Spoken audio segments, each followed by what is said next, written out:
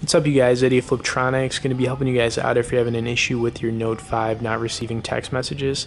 Alright, so you guys, I'm going to give you a combination of things you could try. The first thing you always want to try is deleting some old text messages. For example, let's just say you have a ton of them in there, which most people do over time. I mean, the longer you've had your phone, the more they just tend to pile up. So what you'd want to do is just, delete out as many as you can, and then I would just try doing a quick restart on your Note 5 after that.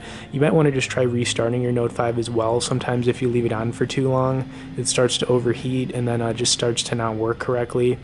Another thing you want to be aware of is that if you have a data usage limit, if you're hitting that limit, that might be the reason you're not receiving text messages, so you got to check into that as well. Let's see, another thing you guys could try to do is go into your settings,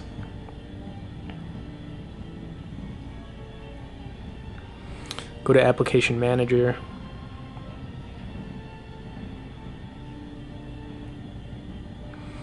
then in here you're going to want to find the Message app.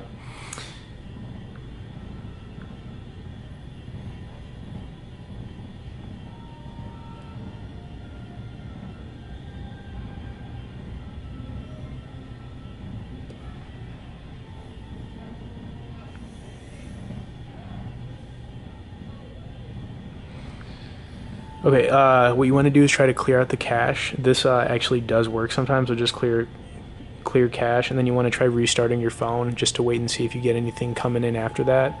If you guys are still having any issues with not receiving text messages, it might be worth trying to do a factory reset or a hard reset. I found this to work as well. But usually one of the combination of trying one of those methods will get the problem fixed. So you also just got to be aware, you guys, if you have a data usage limit that could be stopping it. Then, like I said, the other issue could just be that you have so many messages, you just need to clear some of the old ones out. Thanks for watching this video, guys. Please feel free to comment below, stay tuned for more, and be sure to subscribe to our channel.